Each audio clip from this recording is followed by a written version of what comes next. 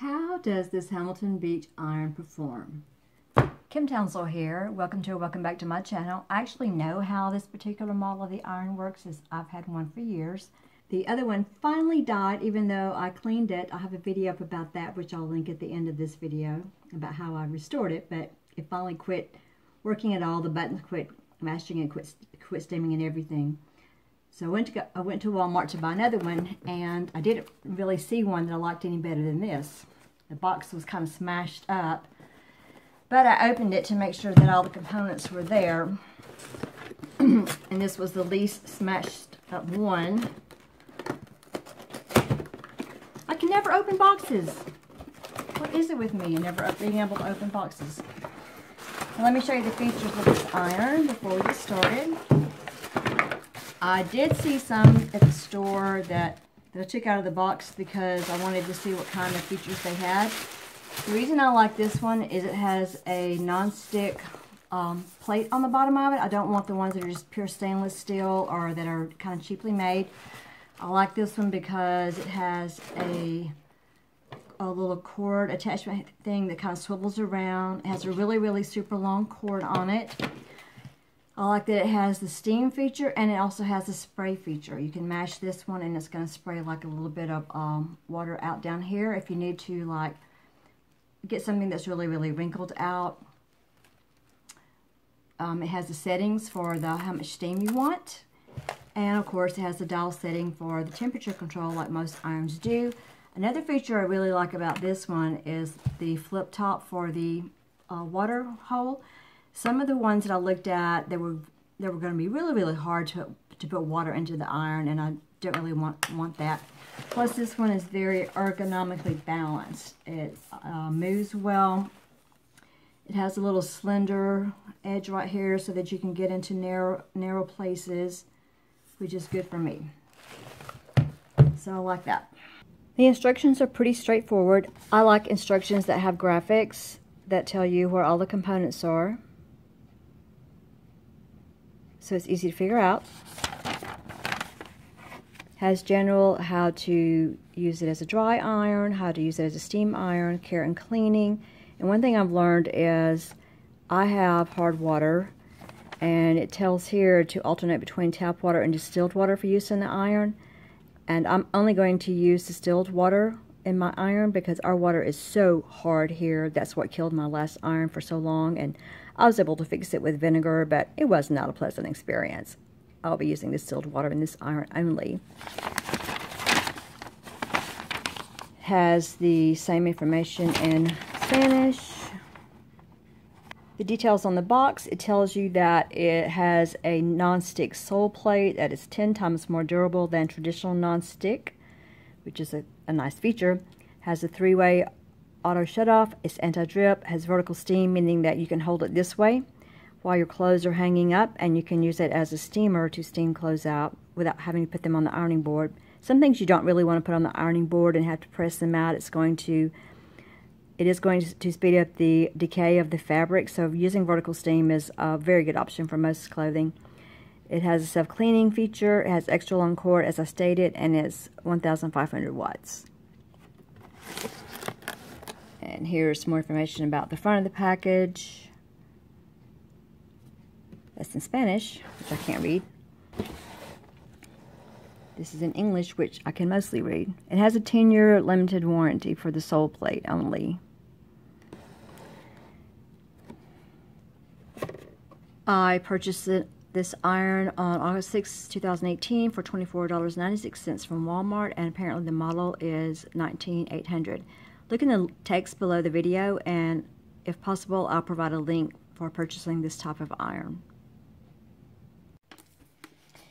I'm only going to use distilled water in this new iron to try to avoid some of the problems I had in the other one.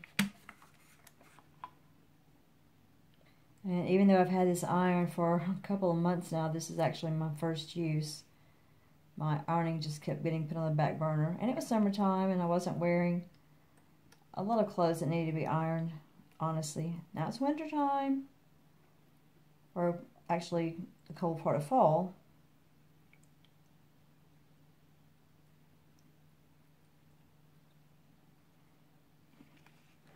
This iron has what's called a max fill line, which is there, which is all the water that needs to go in there.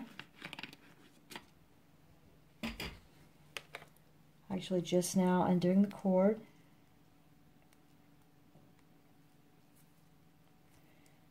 To be honest, it's the end of October and I bought this iron in the 1st of August. I'm just now getting to it.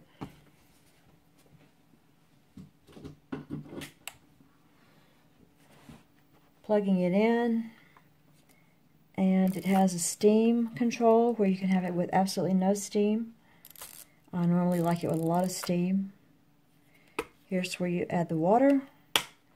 It has a self-cleaning thing at the end. You can do this and it's supposed to clean itself when it gets hot enough. If you want to give a burst of steam, you can hit this button.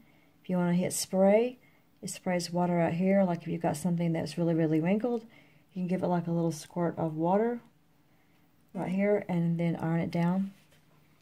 The iron has very easy to use controls. This is, it dials around from off to using a synthetic, which is, you want to use a low heat because it can melt it, to silk and wool, which can withstand a stronger heat because those are natural fibers, and then on up to other natural fibers, linen and cotton, that can withstand a lot of high heat.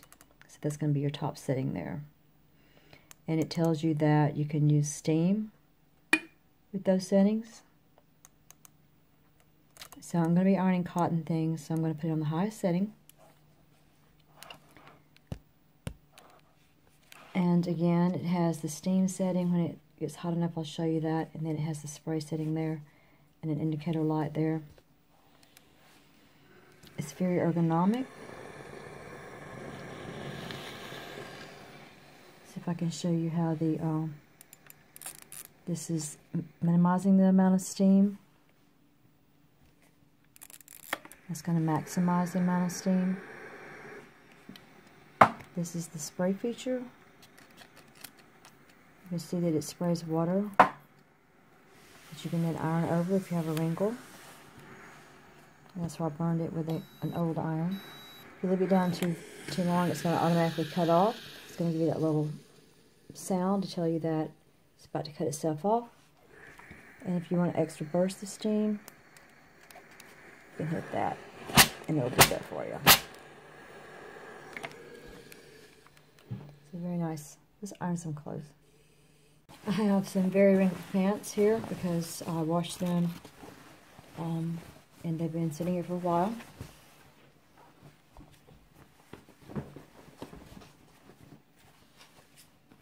The way that I iron my pants, I find the inseam, flatten that.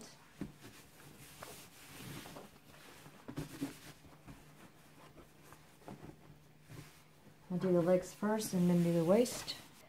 I set up these very wrinkled pants. I put the inseam flat, smooth it out, and then I'm prepared to iron the legs first, and then I do the waist and the pelvic region last.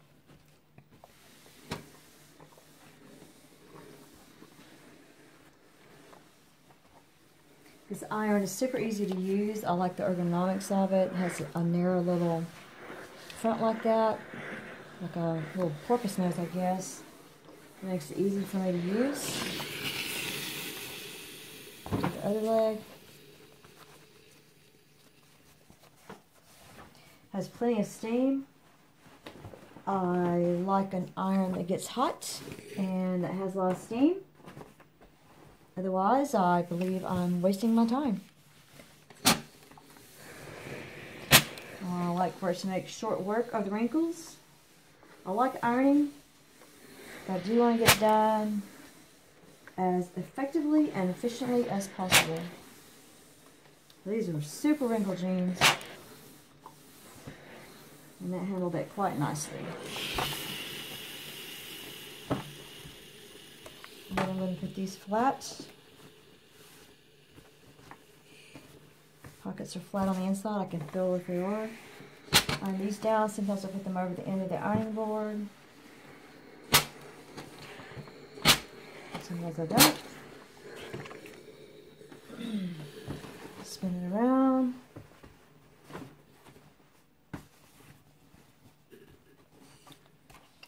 get the other side.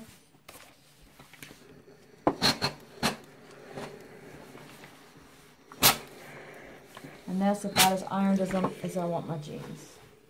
See how it handles a pair of jeans.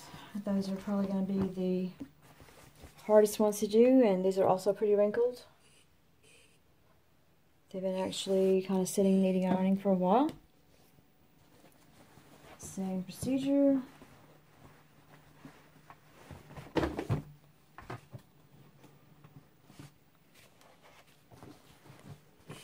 This is also a way that you can tell if your pants are high quality, if they're cut and the bias is off. The legs are not going to lie flat like these. These are Victoria's Secret jeans. Yeah, they were about 60 bucks, like back in the day, which is not really expensive for a pair of jeans. They're extremely well made. They hold up for a long, long, long time. You just need iron. They do a really good job. Take this other leg. And I don't put a crease down the front of my pants. And I'm not going to show you how to do that because I don't do it. That's another video. Right now I'm just showing you how effective this iron is. This is why I bought another one just like this. And I'm very happy that they had the same exact brand at Walmart that I had before. Because it had all the features that I like.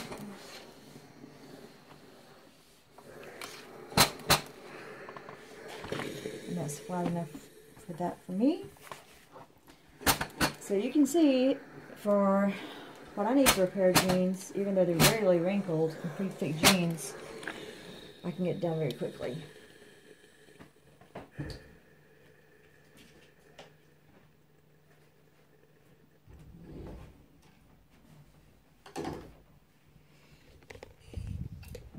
And this is what they look like ironed.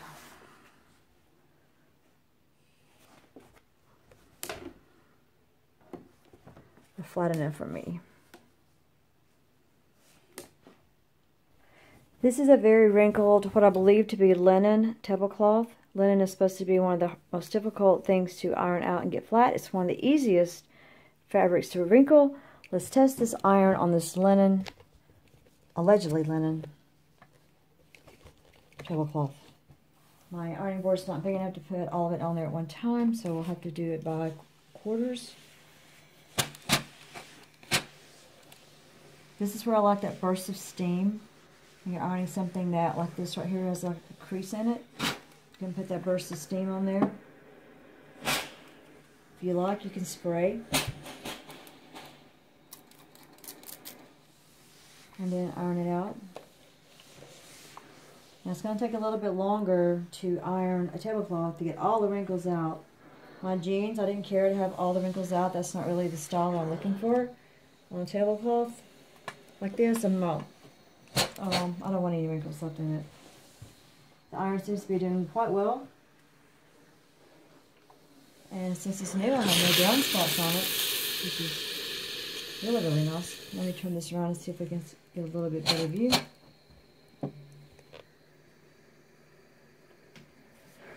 See how wrinkled it is? That burst of steam.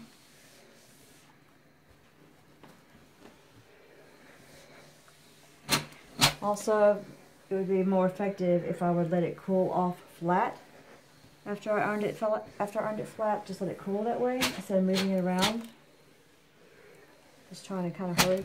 Now this is really stubborn right here, so this is where that little spray to wet it might come in handy. And the iron is beeping, telling me it wants to cut off because it was flat for a long time. But I could take a little more time than I do with my jeans and get this very, very flat, which I will do, but not film all of that. Thanks for watching my video review of the Hamilton Beach iron. Remember, it's free to like, subscribe, leave a comment below about this one or another model of iron that you like or that one that you don't like. And until next time, let's help each other out with all of these consumer issues so that we're smarter shoppers. If you have time, watch one of these videos before you go.